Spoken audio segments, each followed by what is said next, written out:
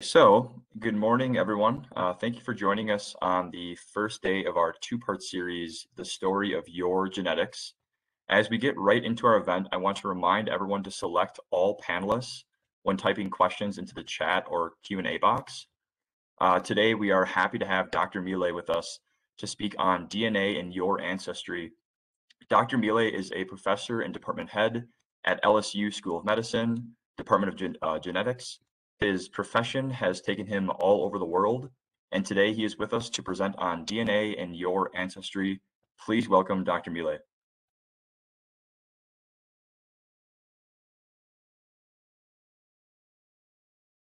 Thank you so much for this kind introduction. It is indeed true that my profession has taken me all over the world, and that is relevant to today's conversation, as you will hear in a second. So, what is ancestry? What can we learn from it, and why does it matter?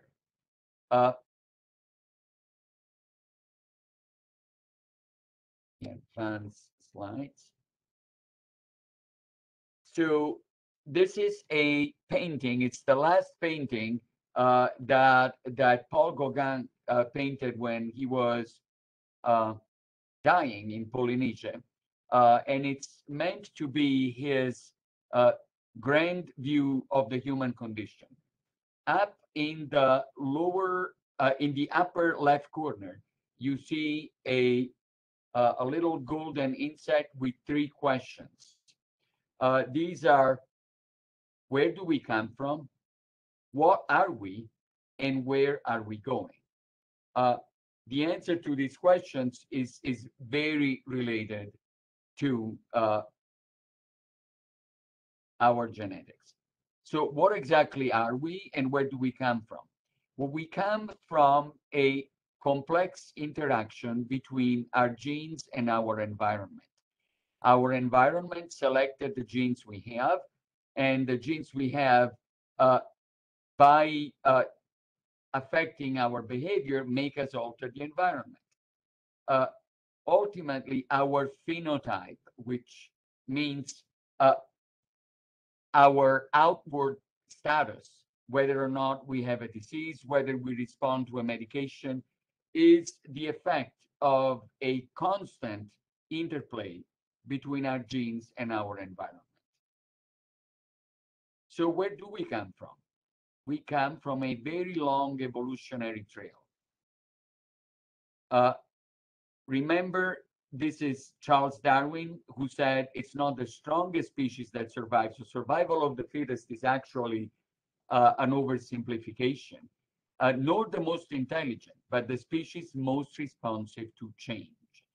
And our conditions have changed significantly throughout the history of humankind. Now, I give these time intervals in centuries because that gives us an immediate sense of what I'm talking about. 7 million years doesn't register, but if you think about what the world was like 2 centuries ago, really ancient, before the Civil War, you know, there was no running water in most houses, no electricity, no computers, no cars.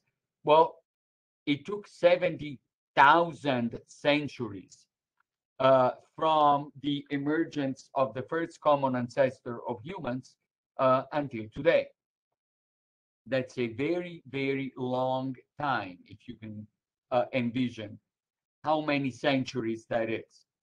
Now, during that time, our genomes haven't really changed very much.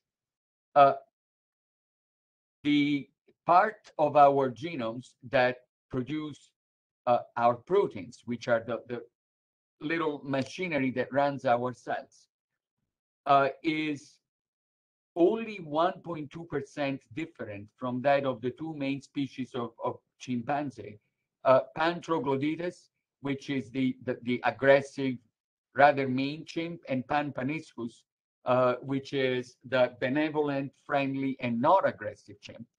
1.6% difference with gorillas, and only 15% different from a mouse.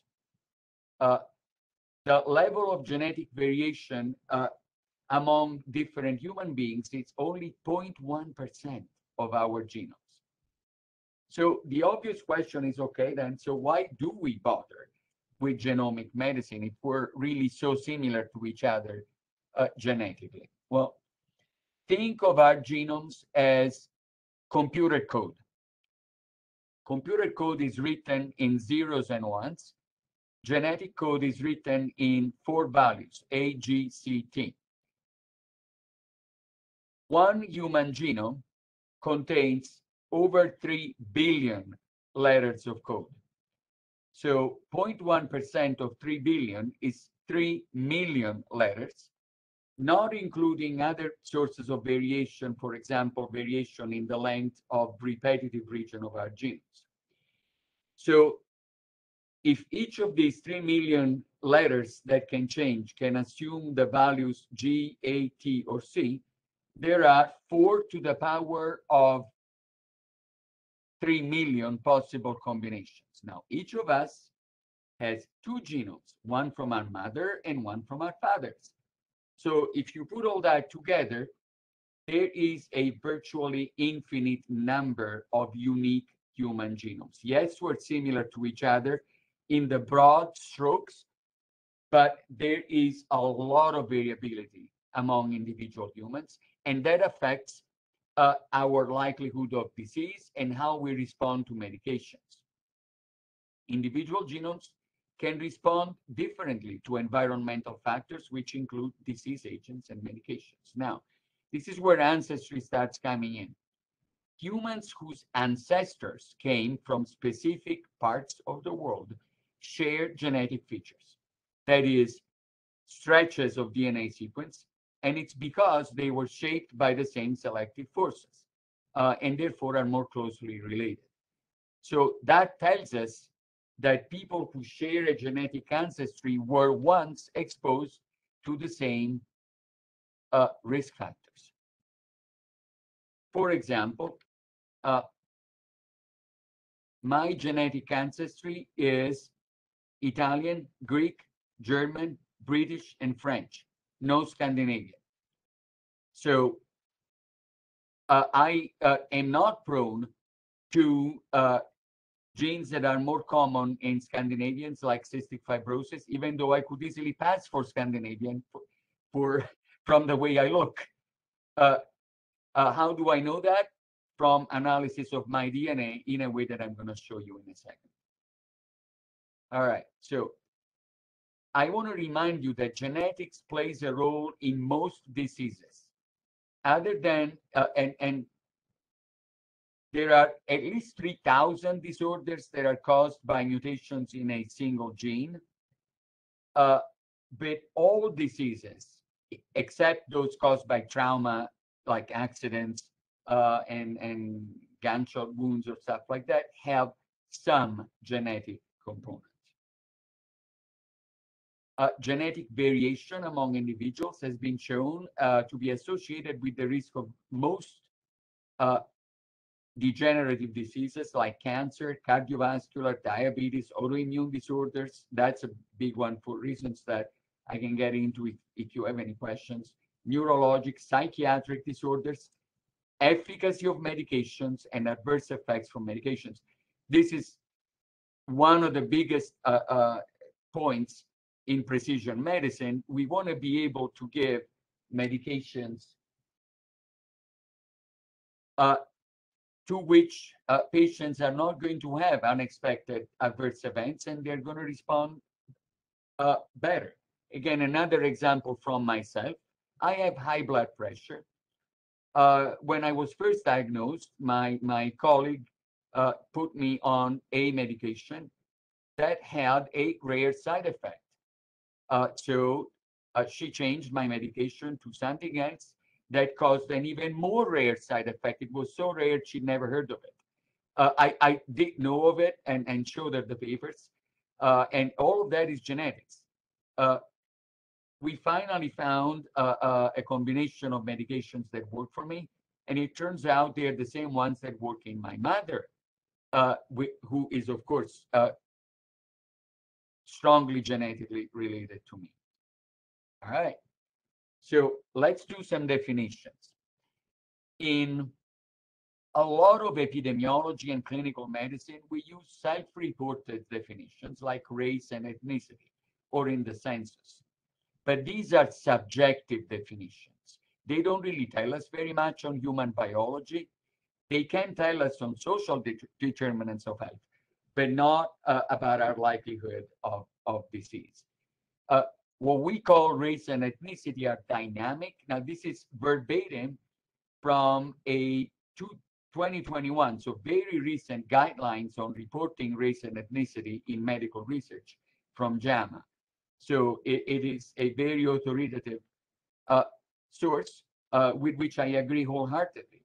Race and ethnicity are social constructs with limited utility in understanding medical research, practice, and policy. As I said earlier, uh, I would be defined as non-Hispanic white. That tells you absolutely nothing about what I may be predisposed to. Uh, whereas my ancestry, as I said earlier, is Italian, Greek, German, French, and British. So, what is ancestry then? Humans whose ancestors came from specific parts of the world share genetic features. So, ancestry refers to a person's country or region of origin, and therefore that individual's lineage of descent. So the question we're asking, we're ancestry, is where does this person's DNA originally come from? Now, the vast majority of humans, with some exceptions like Iceland, uh, are genetically admixed, meaning we don't just have one ancestry, we have a combination of ancestries. Because genes do move in human populations, people move, people intermarry, and they exchange genes. So almost no one has a single ancestry. And all of that can correlate with the risk of a number of diseases. So ancestry and genetic admixture may provide much more useful information than social concepts like race and ethnicity about our health uh, and our risk for disease. All right. So when we talk about medical genetics, we think as single diseases that are caused by single genes, like cystic fibrosis, phenylketonuria, sickle cell disease. But in reality, most diseases are affected by multiple genes.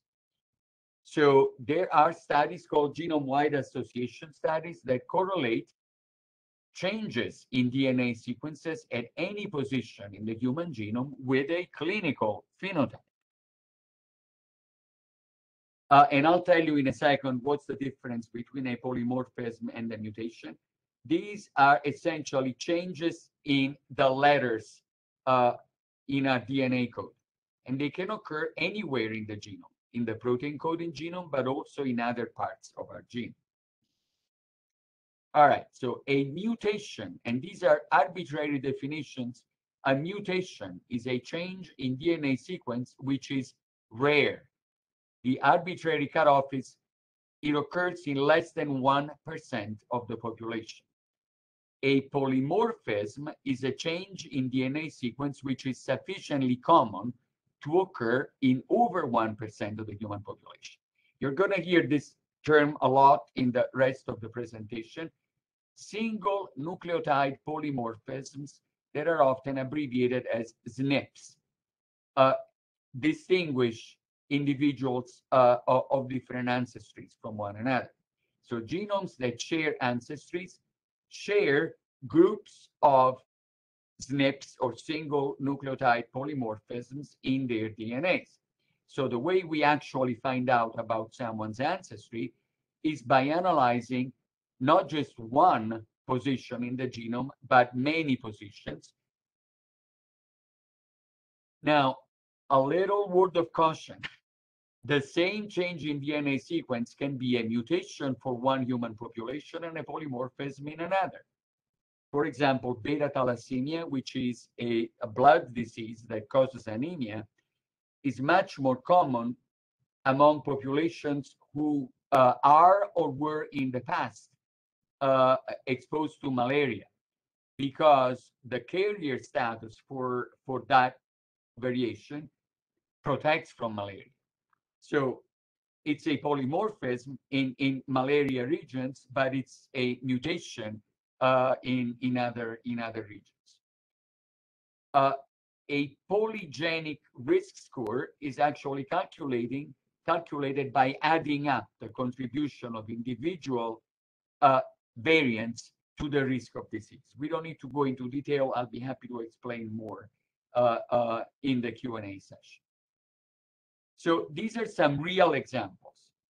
This is a seminal paper where they looked at ancestry, and the three colors here, green represent DNA that comes from Europe, red is DNA that comes from Native America, and purple is DNA that comes from Africa.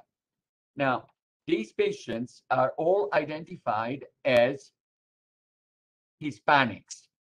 Well, that tells us very little or nothing about their genetics, because if you can see the distribution of colors, there are at least 6 different genetic populations of Hispanics, which have ranges of mixtures of ancestry. I told you almost nobody has a single ancestry. Well, you have different mixtures with different doses of different components. So this matters a great deal more than just saying somebody is Hispanic.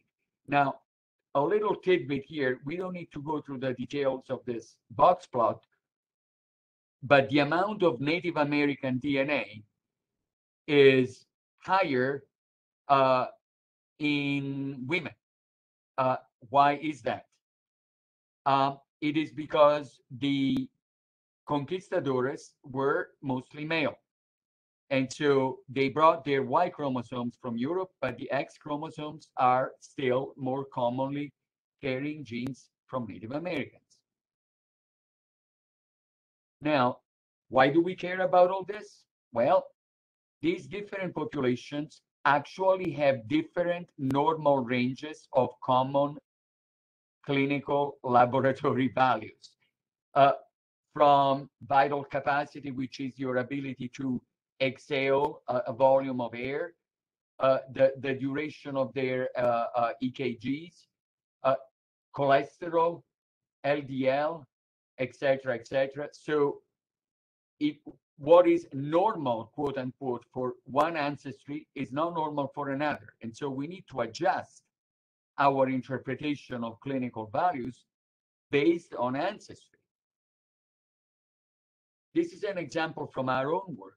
This is work that was done by Silvia Serrano Gomez and Giovanni Zavaleta in our cancer center, and I participated in this study. So we looked at a number of breast cancer patients in Colombia.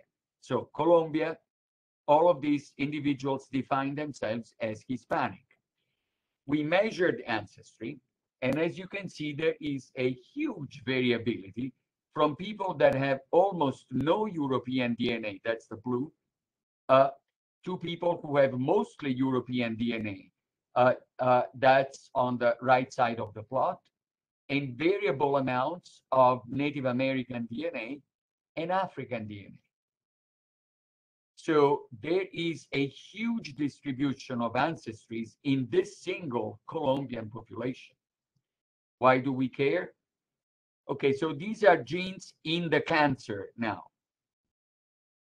We determined that individuals with more Native American ancestry activate these 2 red genes in their cancers more than people who have less Native American ancestry. And again, we saw it here. Why do we care? Well, these 2 genes are next to each other. So that means that that chunk of DNA is more active in tumors that occur in people with more Native American ancestry. IA stands for Indigenous American. And it turns out that these genes are a poor prognostic indicator, and they are also a therapeutic target because there are monoclonal antibodies that block ERBB2. So these tumors, everything else being equal, have a higher risk of progression, and one could potentially treat them with a drug that affects this particular gene. So these things have practical consequences on the tumors in these patients. All right, so how do we do this? You need DNA from blood or saliva, just as participants in the All of Us program donate. And this contains DNA in your blood cells or your saliva cells. As you know, we have two sets of 23 chromosomes. So DNA from chromosomes 1 to 22 is called autosomal. DNA from the Y chromosome tells us about our paternal ancestry, whereas DNA from the mitochondria, which are little organelles that live inside our cells, tells us about our maternal ancestry because we all get our mitochondria only from our mothers. That's why we know that all humans descend from a single woman, so-called mitochondrial Eve, who lived in Africa between 150 and 200,000 years ago.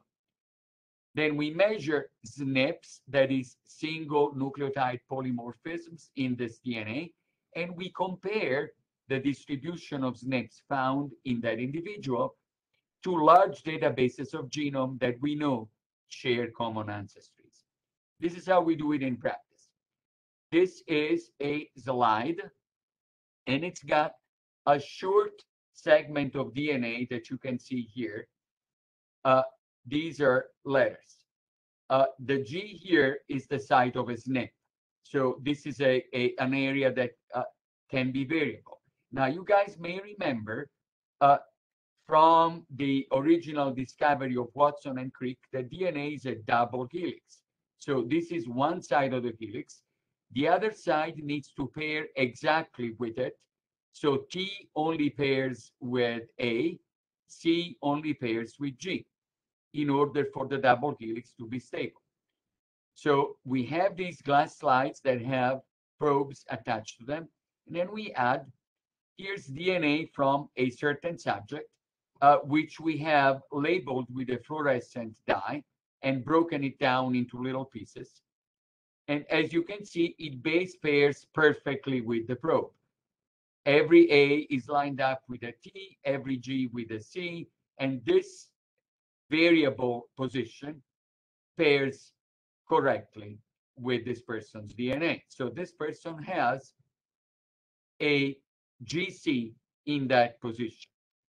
Another person may have a G instead of the C. Now, G and G don't pair with each other, so we have a mismatch.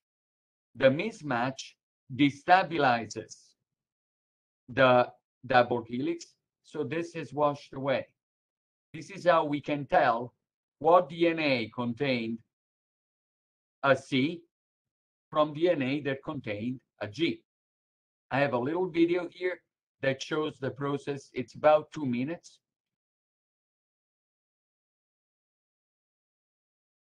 A DNA reading starts with spit. When you spit, there are cells with your DNA. It's processed, so there's only DNA left. DNA extraction. Your DNA is, of course, very long, but in addition to the extraction, it's covered with smaller bits. All your DNA is then placed in a so-called microarray. This microarray is inserted into a reader. A microarray has short pieces of DNA attached to an organ. They're called probes. The DNA string matches a probe. The two are bind together very strongly. The probes may not match your DNA. Using fluorescence, one can have the bound DNA emit light into the reader.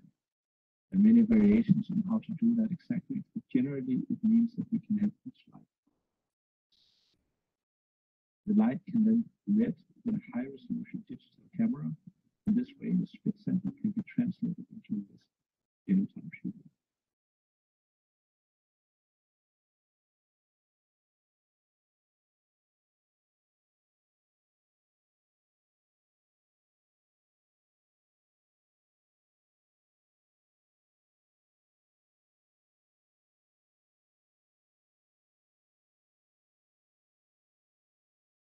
Okay, so my little cartoon showed one chip with one probe. In reality, this is what the chips look like. And these are similar or nearly identical to the chips that are actually used by the All of Us program. There are hundreds of thousands and up to 2 million little probes attached to this one chip. And so it gives you a tremendous amount of information on SNPs that not only indicate ancestry, but indicate our risk of diseases. This particular chip contains 561,000 common SNPs and another approximately 100,000 that are more rare. And as you can see, it can tell us about sequence variants that are likely benign, likely pathogenic, meaning potentially associated with risk of disease, or certainly associated with risk of disease. This is relatively inexpensive, and the process takes a limited amount of time. So you can get a lot of information from what we already know about which SNPs are associated with what. Now, why is this important? I told you, and I'm going to repeat that again, that our genes tell us how we handle medications, how we respond to them, how we metabolize to them. There is a whole discipline that's called pharmacogenomics, which is essentially telling us how our genomes will respond to a certain class of drugs. So what are the challenges here? Now, this is a little technical, so I'm going to keep it real simple. We don't know what all variants in human sequences do. So the more information we gather, the more we're going to be able to determine whether a certain variant of DNA sequence is in fact associated with risk. And that's one of the important deliverables of the All of Us initiative. But we still need a lot of basic science to figure out what each of these variable positions in our DNA do. And that is very data intensive. So this is computationally intensive. You need a lot of data, and you need innovative bioinformatics. And of course, that means privacy concerns. So there is need for encryption. Whole genome data may be almost impossible to completely de-identify, and consent is needed for all use of personally identifiable information. Now, that's one reason why All of Us keeps the DNA in one place and the clinical data in entirely another. Other challenges are, if we're going to apply these things in medicine, who needs what genetic tests? So we're going to need, going forward, more specialists in medical genetics, which tells me that my colleagues and I are very unlikely to be out of jobs anytime soon.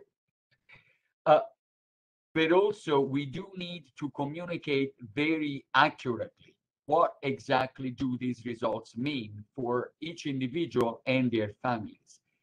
There is a very important profession, which is genetics counselors, whose job it is to determine the best genetic tests for each individual and to explain the results to patients and their families. As you all know, All of Us is probably the largest medical data gathering effort in history. A part of All of Us is gathering genetic data that give us information on ancestry. It's also environmental, clinical, lifestyle, and behavioral data, all of which affect our risk of disease. We're going to be able, when this is all said and done, to estimate the relative impact of risk factors on individuals with different genetic profiles more accurately than ever, and to therefore deliver medicine that is more accurate than ever. So I've shown you all the challenges. Where are the opportunities? Well, with enough data, we can design evidence-based prevention policies that target prevention policies to the real risks faced by individual populations. We can improve the stratification of patients for treatment. For example, some patients have mutations that make them more likely to respond to immunotherapy. Not everybody responds to immunotherapy, and immunotherapy is really expensive. That allows us to optimize the use of healthcare resources and to also optimize the design of clinical trials by only enrolling patients who are most likely to respond. What are the risks? Of course, there are population and individual level risks from data hacking, which is why all of us data are encrypted both in travel and at rest to a level that is actually much more severe than that of any hospital. There is risk of discrimination against persons with specific risk factors, particularly in an insurance healthcare system. There's risk of unethical use of information, and there's risk of miscommunication between researchers, healthcare providers, communities, and policymakers, which produces misperceptions among the public. We need to be extremely clear and transparent whenever we discuss this type of data.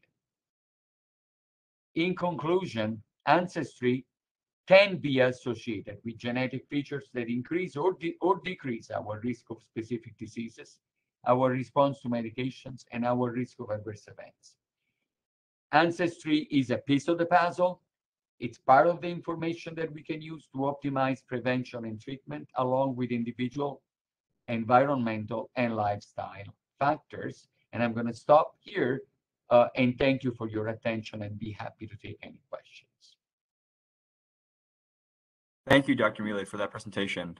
We will now open the chat to any questions. And I think we have a couple that did come through. You spoke on the environmental impacts of DNA. And do you know by chance the percent of the time that environmental factors affect our DNA? How is this discovered when looking at DNA, and what identifiers say it is environmental? So that is a great question. There are two different ways in which DNA can impact, the environment can impact our DNA. One is what we talked about today, which is actually causing changes in the sequence of letters in our DNA, causing mutations. These are readily determined by tests that exist right now in the clinic that are based on DNA sequencing.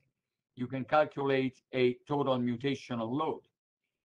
However, there's a whole other way that the environment can affect our DNA without changing its letter sequence. That is called epigenetics. And we don't have time to go into that. It would require a whole other talk. But and that, by the way, is the reason why my last slide was a musical score. When you play a musical instrument, you can play the same note loud or soft, long or short. There are chemical marks that our cells use to tell their DNA, play this letter loud or play this letter soft. These chemical marks are useful because they allow us to tailor how our genes are activated or inactivated under certain conditions. For example, when it's cold out, we make more thyroid hormone. Thyroid hormone makes us hungrier, and it raises our temperature. Cold, an environmental variable, affects how the genes that produce thyroid hormones are played. They're played louder. So environmental variables like pollutants, but also diet, can change epigenetics. They can change how our cells play our DNA, even though the DNA sequence itself is not changed. And that is a huge field. You can look at things like DNA methylation. You can look at histone methylation and acetylation. We have the technology, in other words, to figure out how the environment changes how well our DNA is played. And that is actually doable with the types of samples that we use in all of us. Excellent. Another question. What is known about the genetics involved with red hair? There is apparently some evidence regarding response to anesthesia and with some diseases. Okay, so that is an example of association. So red hair isn't by itself responsible for responses to medications, but that is actually potentially a good example of ancestry, because red hair is much more common in certain ancestry groups than others, and it means that these groups also carry genes that affect our response to these drugs.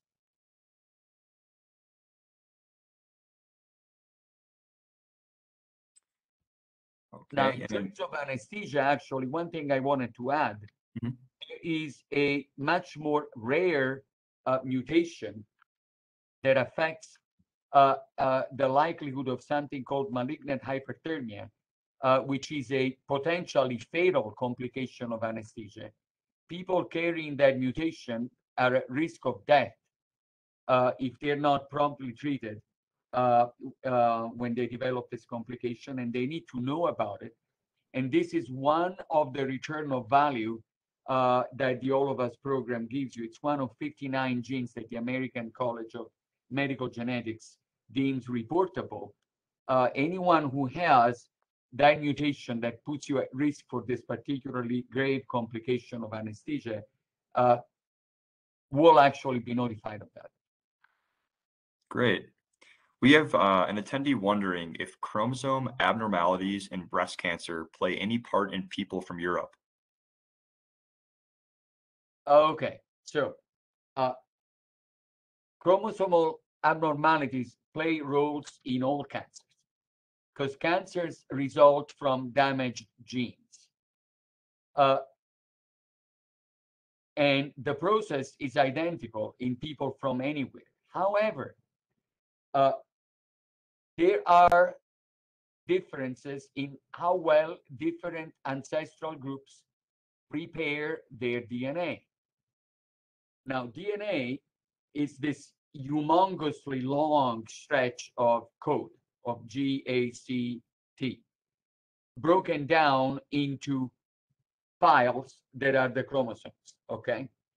Now, DNA is constantly damaged by radiation, by oxygen, by inflammation. So it needs to be fixed. And so we have DNA repair machinery that are themselves genetically encoded. For example, the BRCA1 genes that, when inactivated, strongly predisposes to breast cancer is particularly common in certain ancestry groups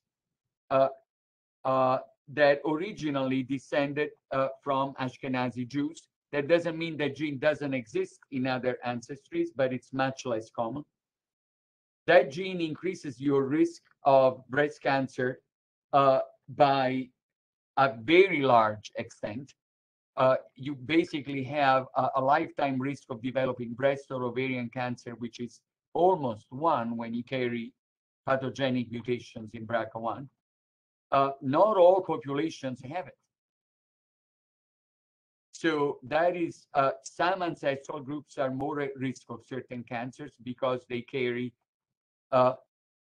mutations or polymorphisms that make them less able to repair their DNA. So once they are subjected to mutagenic insults from the environment, they're more likely to develop cancers. All right. You spoke about how race and ethnicity are social constructs with limited use in the medical field. Since this information is collected in many places, what are examples of where this data could be used or applied?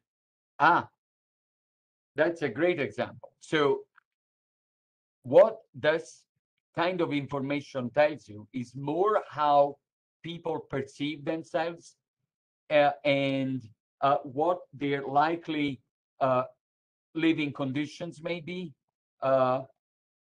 in terms of diet and environment than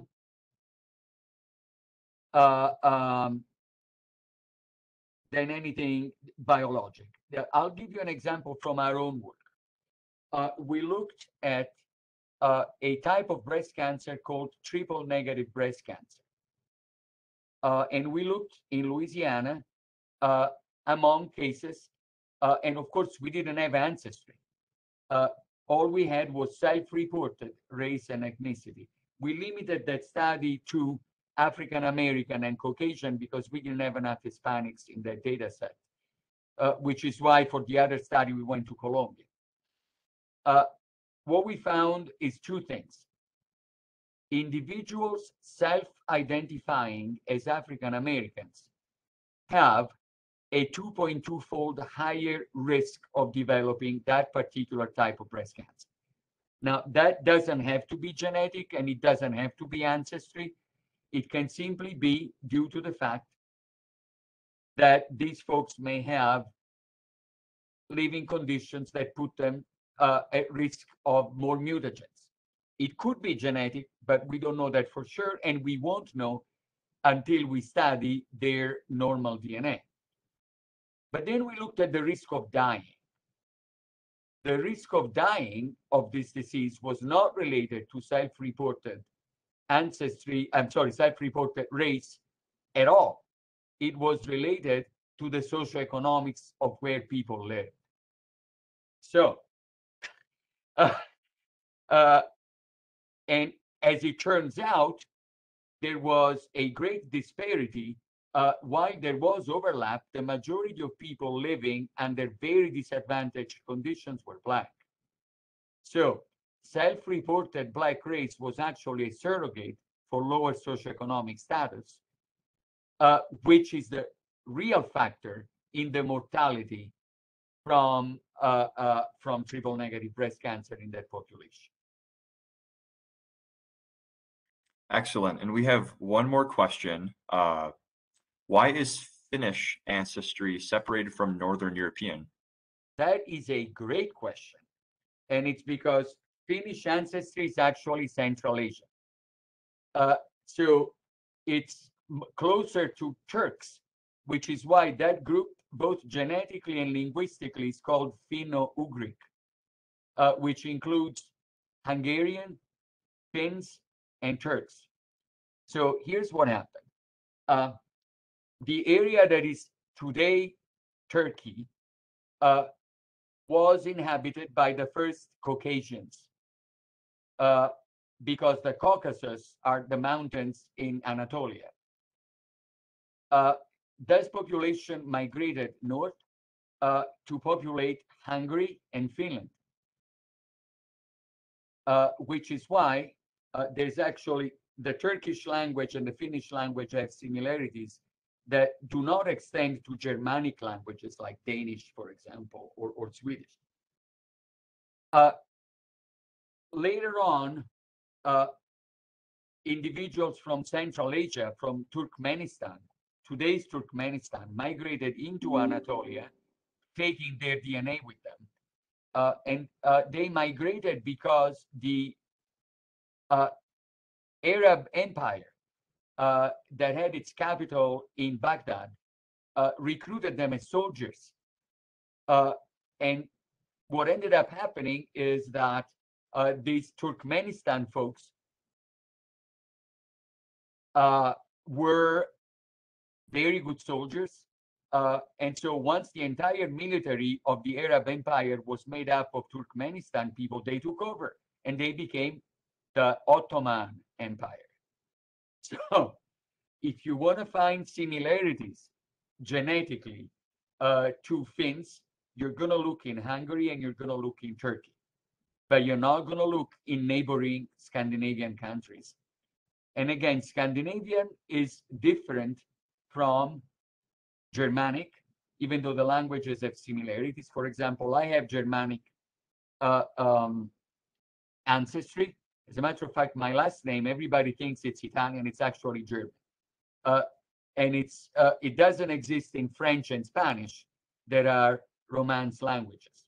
So when I did my genetics study in Germany, it's a famous brand of appliances in Germany. So whenever people ask me, what's my last name? I would say wie die Waschmaschine, like your washing machine. But I have zero Scandinavian DNA. Why is that? So Europe was colonized by different waves of people. The first Europeans were black and they had blue eyes. And you can find traces of them all the way up to England.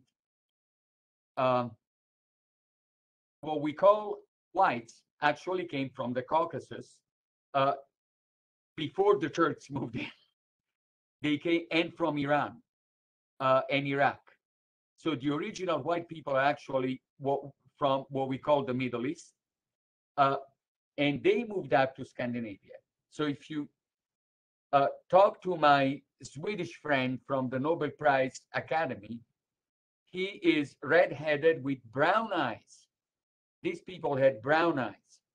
Then they eventually intermarried with Germanic people, and you had all kinds of variations, you know, with red hair and blue eyes, black hair and white eye and blue eyes, etc., etc. Incidentally, there is a single locus that controls blue eyes, and all humans with blue eyes have a single ancestor who was an African.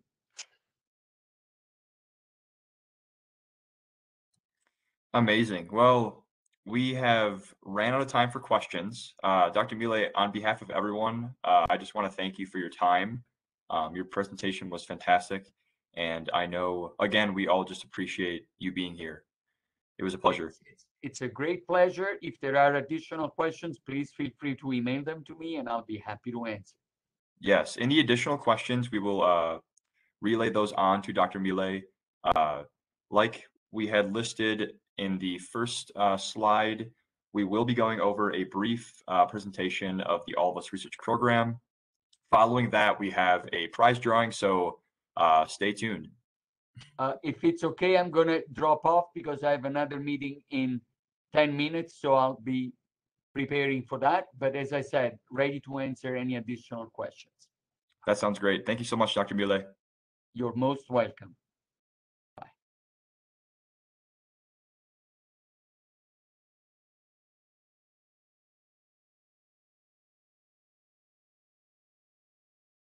All right, so I will pull up the All of Us Research Program slides quick.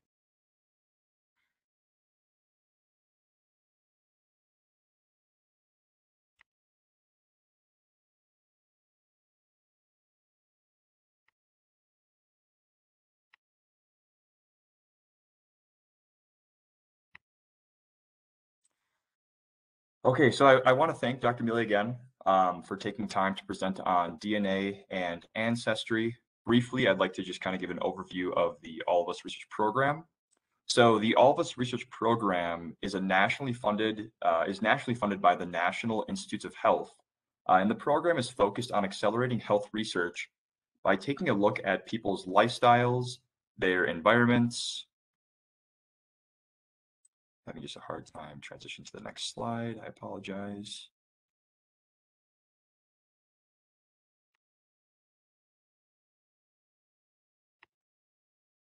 There we go. Apologies.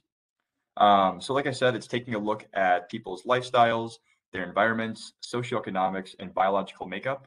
The technical term is what's called precision medicine, and a large factor of this is enhancing individualized treatment. As a healthcare system, we do this already, but a goal of the program is to really improve this in order to help physicians and healthcare providers provide personalized care. All of us hopes to enroll 1 million or more people within the United States, and Marshfield Clinic is one of many healthcare provider organizations that make up this program. So a very unique thing about this program is that it gives the chance for people to represent themselves, their culture, diversity, and community. Historically, research was not the most inclusive thing, and a highlight of this program is inclusivity amongst all cultures. It gets people involved with their health, which helps everyone, especially providers, when taking care of their patients. For providers, it enables them to have more personalized information about the patient as a whole and gives them the upper hand to deliver the right treatment the first time, saving time and cost. For researchers, one of the most costly and time-consuming factors of research is the actual recruitment needed to conduct research. This program allows researchers to already have their cohort in a fraction of the time, saving money and really saving lives because you think the time to deliver new research is shortened. Something I hear so often is this is something we should have been doing a long time ago. And I agree. However, something we all can confirm is we have the technology to do some of the things we weren't able to do even 5 years ago. People are more aware and they care more about their health. And a good example of this is the watches we wear, like a Fitbit. Most tell us our caloric intake, our steps, and so much more regarding our health because we care about it. And so on that first slide, I talked about the different factors the All of Us Research Program takes a look at. And on this specific chart, it goes into a little more detail. There are things like a zip code, and zip codes have a lot to do with our environmental health. It can determine our water quality, our air quality, and many other factors that maybe sometimes we don't think of as often. Our environment is just one essential piece of the puzzle to our health. And there are other factors with more specifics, such as social factors like our upbringing, our education, biological like our genomics, and behavioral like our daily routines. And within the program, there are a few steps to getting enrolled. Initially, we ask for consent to be part of the program. And with this consent, it includes the authorization to share your electronic health record and to receive DNA results. After this, there are surveys you can take. And once those initial steps are completed, you may be invited in for physical measurements and biosamples such as height, weight, blood samples, and urine samples. There is an additional option to attach your Fitbit, like I said before, to your account to help track your health information. But this is also an ongoing process and something that is still being updated as time goes on. And when you enroll, you go through all this work, right? Nobody likes to sit through surveys, but I promise what you get in return is very beneficial. You can find out your ancestry. You can receive genetic information that may inform you about different preferences, risks, benefits to your own health, and much, much more that we may touch on in our next virtual event, which is this upcoming Monday. One of the last but most important pieces to this presentation is privacy and security. You give access to your EHR, which can sound like a risk to most people, and rightfully so. But I can assure that every particle of data is de-identified and given an unanimous code that is not traced back to any name or personal data. Researchers have to complete an extensive code of conduct, and there is also a certificate of confidentiality that the program works under. Privacy and security is one of our main priorities that we take very serious, and there's a heavy emphasis on the very. And a quick reference to the first slide as well. This is a national program, like I mentioned. You don't have to be part of a specific healthcare system to join, and you don't have to be a patient of a specific healthcare system to enroll within that healthcare system. A benefit of this is we all experienced firsthand today, actually. Dr. Miele is part of the All of Us Southern Network. It's kind of that central right area of the screen. And LSU Health is part of that All of Us Southern Network. And a wide network like this gives us the opportunity to share valuable information through amazing presentations like Dr. Miele's. And to conclude, I just want to thank you all for sticking around during this presentation. Feel free to follow our social media accounts. This is where we post virtual events, videos, and other information such as today. So go and check that out. And if you have any questions regarding this presentation, the program in general, please email the email provided right on the screen on this slide. As we are running a little bit out of time, so I'd like to announce the winner of our raffle drawing, because for those that stuck around, I'm sure that's what everyone's waiting for. So real quick, I'm going to finish sharing my screen. All right. So I'm going to draw a random registration number from those participating. And Rhonda B., you are the winner today of our raffle. We will reach out to you by email to claim your prize. Thank you for participating. And real quick again, thank you all so much for registering. This means so much to us. We put these virtual events together. This is the first part of our two-part series. Next Monday at noon Central Daylight Time, we continue the story of your genetics. Thank you so much.